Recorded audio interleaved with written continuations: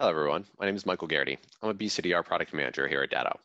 Today's Datto Labs video is going to focus on the Virtual SIRIS platform, and we're going to be doing a quick demo.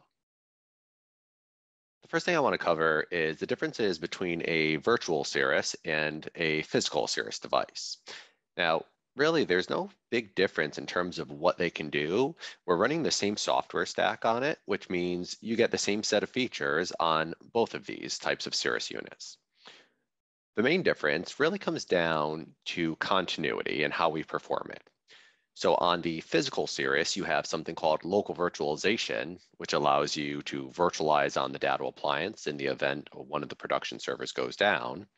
And on the virtual SIRIS, instead of using that local virtualization feature, we use Virtualized via Hypervisor, which actually offloads this process onto your production hypervisor. Now, for some quick visuals on the process. So here we'll see a picture of local virtualization. Down at the bottom, we have this hypervisor cluster. So we have two different hypervisors set up. We have three different VMs running on them. Let's just imagine these are Windows VMs. These are your production, right? One might be a file server, domain controller, Exchange server. And then we're backing those up. We can do agent-based or agentless to the local Datto appliance. Again, notice here it's physical. And then we also have our physical machines, right? Whether this was a desktop that's in the environment, or maybe you don't have a virtual environment fully and some of your machines are still physical, right? You'll back those up via an agent to that Datto appliance. Now, in the event where a disaster occurs, where any of these VMs or one of those physical machines were to go down, you have the ability to virtualize it on the Datto. So the Datto appliance has a built-in hypervisor. We use KVM as part of Ubuntu Linux. And we're virtualizing a copy of your system on that KVM hypervisor. So then you're up and running, and that would take the place of that physical machine or the virtual machine from your production hypervisor. Now, when we switch over to Virtualized via Hypervisor, it looks kind of similar here, right? We have these VMs running, but now you see a fourth VM. This would be the vSIRIS, but then you're doing the same in terms of backups of physical machines and virtual machines. Now, a few minor differences here is that your backup storage is going to be either on a NAS device or a SAN device on that network. And now when you're going to virtualize, what happens is you use the Virtualized via Hypervisor restore method. And from there, we're going to utilize the CPU and RAM of your production hypervisors. And then we're going to spin up a copy of that restore wherever the backup is stored, whether it's on the NAS or the SAN device. And we're going to present that as backup storage to the hypervisor. And then from there, you're going to have a VM running. Now, there's one thing to see it in a diagram. We're actually going to go live and take a look at what this process looks like. So here, we're in the interface of a virtual Datto appliance. Notice up top, you could see that our hypervisor is VMware. Keep in mind, we do have it available for HyperV as well. Today's example is just using VMware. Now, let's run through that same process. There's a disaster. Maybe we catch ransomware. Now we're looking to do a virtualization. We're going to start by going to the Restore tab.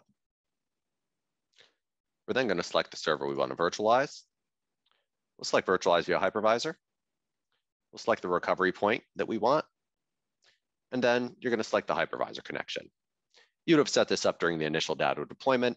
This is normally going to your vCenter rather than a standalone host. We're going to click Start Restore. On the left-hand side, you could set some CPU and RAM options if you'd like, or you could just check off this box to use whatever the original virtual machine configuration was. Then on the right-hand side, when you're ready, you can click Start VM.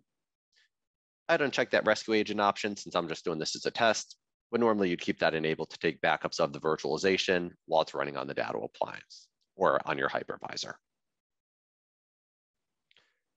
Now, this VM is booting up, so what we're going to do is we're actually going to switch over into VMware. And we'll see a few different things happening. So here, I am in my vCenter.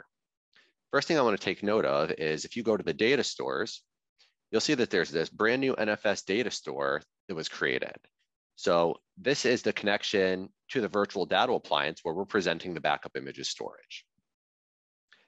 Now, if we go to our VMs, we'll also see this brand new VM that was created. So this is the one that was initiated from the Datto appliance. So right inside of VMware, you could manage that VM just as you would any other production VM.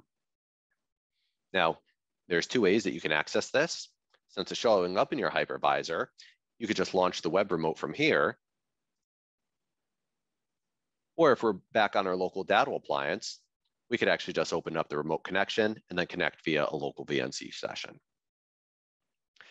Now, I will say there is an added benefit that you have of virtualizing via hypervisor over a local virtualization, where you could restore back to production typically quicker. That's because now that this VM is running in our hypervisor, when we're ready to restore back to production, all we have to do is migrate this VM. If we have storage vMotion available, we could do that live while the VM is running. But if you don't have storage vMotion, you could always just shut this VM down at the end of the day when you're ready, and then migrate it back to your production data store, and you'll be recovered from that disaster. So that's really the big difference between a virtual SIRIS and a physical SIRIS. Thanks for watching, everyone. Hope you found this useful.